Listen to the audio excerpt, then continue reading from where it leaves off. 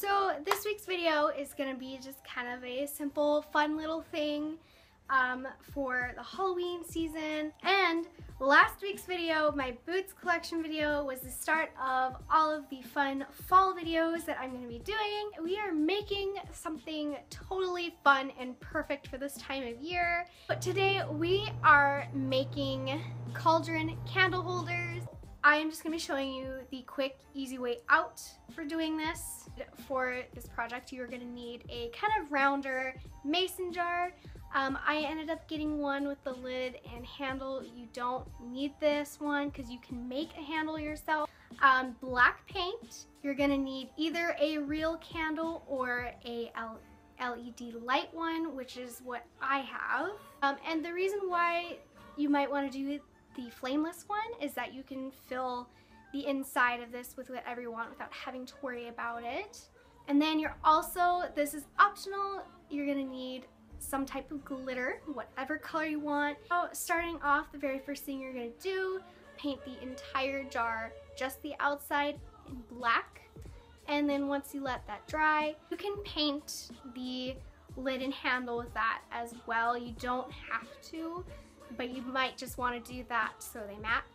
So when that's dry, and you are going to take your little candle, whatever type it is.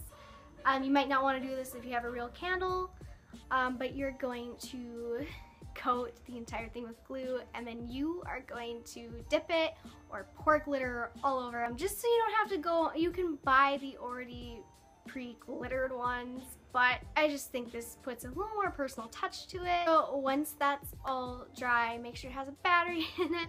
You're gonna place it in the bottom, the little lid holder, and just screw that in.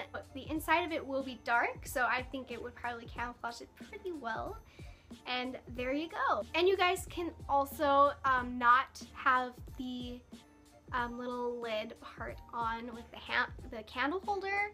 I think that might look a little bit better. You just have the little light flickering in there, and then you can also put stuff in it too, just to make the candle look like it's floating or make it look like an actual cauldron.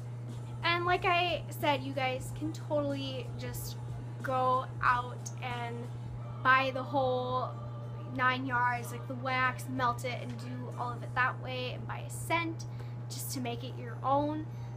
I just think that's a little too much, and I don't really have time for that, so we're going with this. And if you guys just want to do this just to have something fun, like any sort of Halloween decoration, I think this is probably the better way to go.